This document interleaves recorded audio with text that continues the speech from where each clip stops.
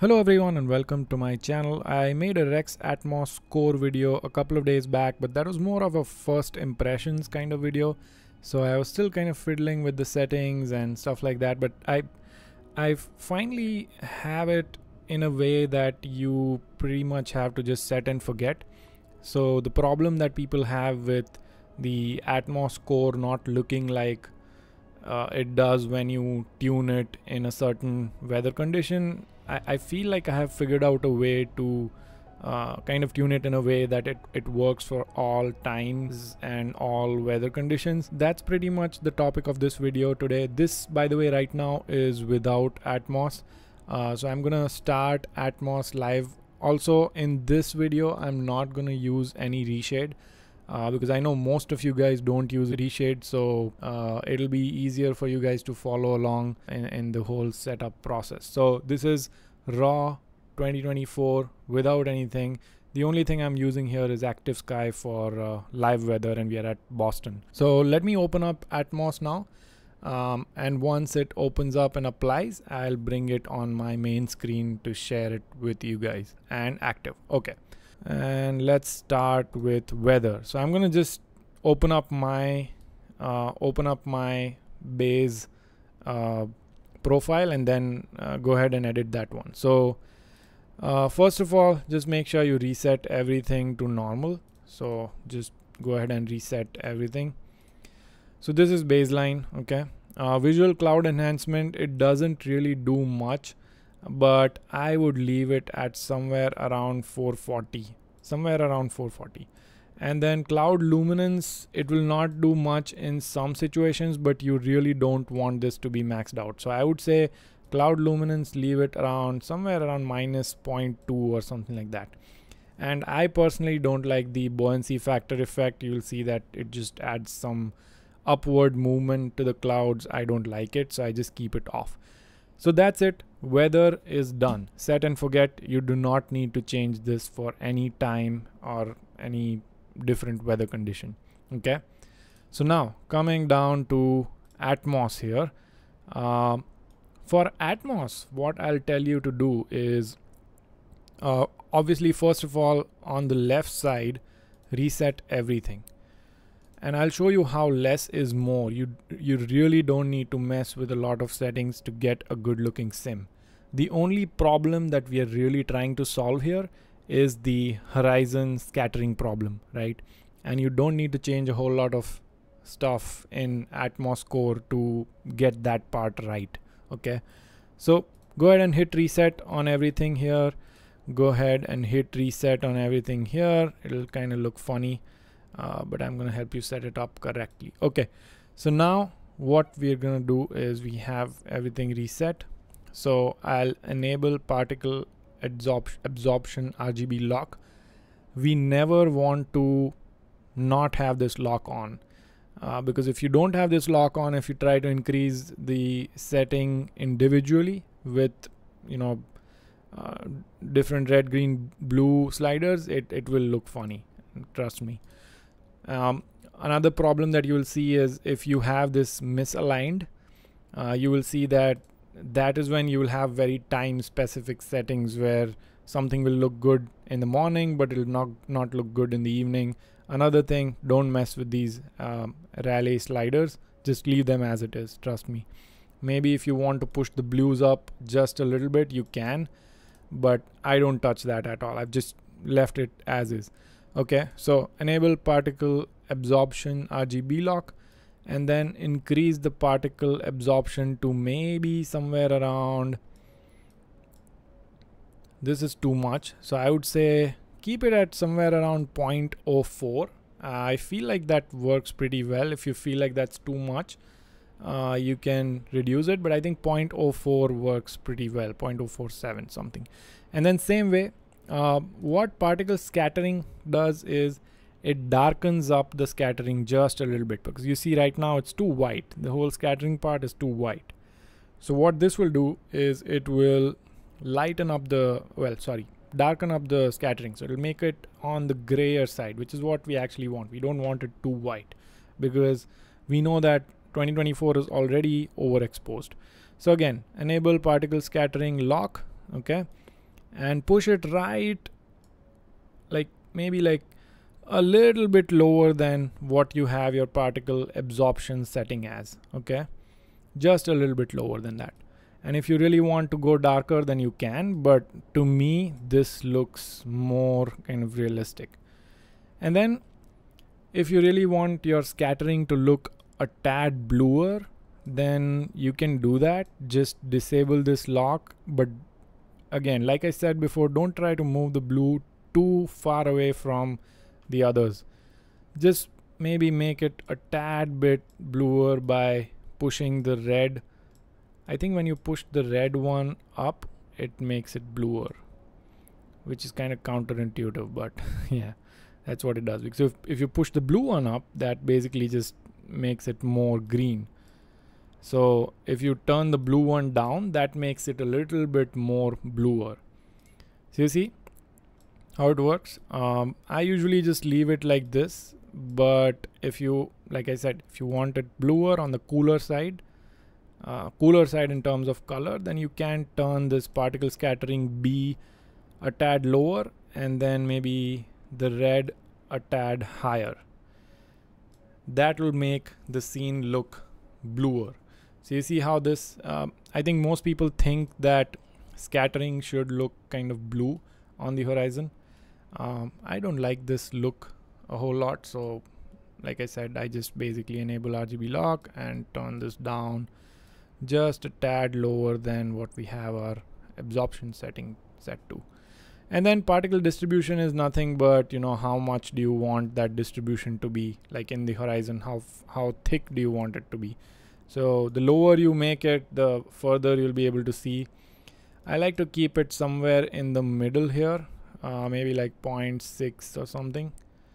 I think that works pretty decent. So the default value is -0.83. I like to keep it at 0.6, so that there is some scattering, but it's not overdone, like like it you know works at -0.22 or something. So yeah, just leave it at 0.6, -0.6. I think that's good. So again, this is again a set and forget, so you will not have to touch this Atmos window again, unless you really want to like tune the visibility and stuff. This is just global scene illumination. I try to leave it at default, it looks good enough. But if you want a darker or a lighter scene, you can mess with this. I don't touch this at all. Maybe I can tune it down a little bit. But yeah, otherwise this looks just fine, right? Okay, so Atmos, again, set and forget, it's all done. I'll just update this. And by the way, if you're looking for my settings, they are under Airborne Geek, Realistic Atmos, Generic, Master Realism. Same thing for weather as well. Live weather, realistic, realistic partly cloudy. You can use this for clear weather as well. Doesn't make a difference. But this is my weather settings. This is my Atmos preset, and then this is my Enviro preset. Enviro, there's not much to do here. I haven't really done much here. Let me just reset everything. So the only thing that I really did is kind of balanced out the blues a little bit by bringing the reds lower. Like I turned the reds to 0, and then let me see what else. Yeah, I think I just turned the reds to 0, and I turned the blues to 0. And then I think I messed with the scattering intensity a tad bit. No, I think that was just 1. And then scene color, I made it, I think, a little bit on the red side. Did I? I think I didn't. I didn't touch that. Yeah, I think it's fine. Like, yeah, just mess with these as you see fit. As you see it on your monitor, maybe you see it too green or too blue, I don't know, so you can mess with that in the Enviro settings. But yeah, this is basically my Atmos core preset, and something that I didn't invent myself. One of my friends, he has a YouTube channel as well, Sim Chronicles. He's the one who showed me that you can really have Atmos core set up to kind of like very close to like set and forget. And yeah, I just basically followed his lead here. Simple. Weather, just 2 sliders to edit. Atmos, just 6 sliders to edit here. And then Enviro, you can do what you see fit, but even if you don't touch it, that should still be fine. And like I said, my settings are all here if you want to download from the community. Okay, now I was about to forget the most important part of the video, which is to show you guys that it actually works for all the different times of the day. So what I'm gonna do is, I have my preset loaded up here. I'm gonna go from what is the time right now? Probably like noon, I guess. So I'm gonna go from morning. Actually, let me start from like very late, early morning, I guess. So 4 a.m. This is how it looks like. Very convincing. City lights bouncing off of the clouds and stuff. Looks really good. So as you see, no need to change the preset for night. Okay. Now we have this morning time. Looks amazing. I love how that scattering kind of hides all that textured lights. It looks really good. So don't need to change the preset. A little bit late morning. Colors look amazing. Clouds look amazing. No funny lighting going on. So yeah, everything's still good. I love this time of the day. The colors look amazing, especially with Atmos. It just looks phenomenal. Okay, so late morning is done, checked. Even later morning looks decent, still good. No need to change the preset. Looks great. And then this is very late morning, like almost daytime. Looks great, still looks great. You can see how the light shaft are hitting that part of the city. Looks really good. And then we have almost midday here. So you see how the light is coming in. Everything looks amazing. Horizon looks amazing. You have nice dark cloud shadows. And then now we are going to go towards evening. Yep, still looks great. Clouds look great from the bottom. Look at those shadows popping in. Amazing. That's the magic of cloud luminance. When you turn it down a little, it adds some structure to the clouds, and I really like that. Okay, let's go towards late evening. Again, still good. No funny lighting. And let's go towards even later evening. Wow, look at that. That's the juice time.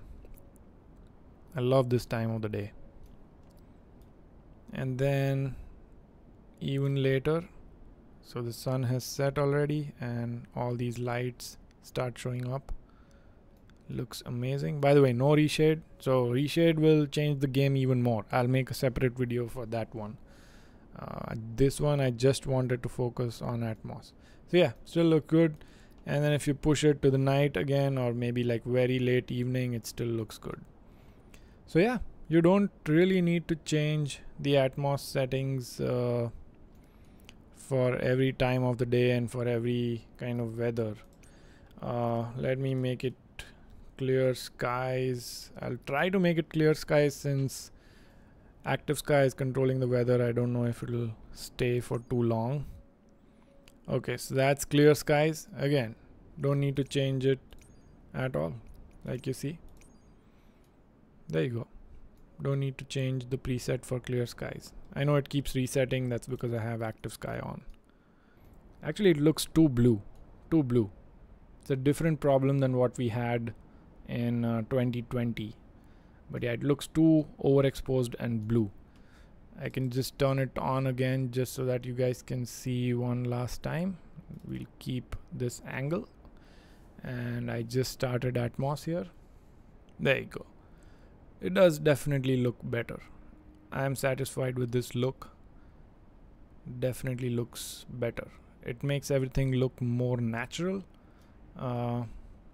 more lifelike and not gamified. That's what I would say. Yeah, let me know what you guys think. Maybe to my eyes it looks better, but to someone else they might be like, oh, default looks way better than your Atmos preset. Just let me know. That's all I had for this video. Thank you guys for watching. Thank you for supporting all my videos.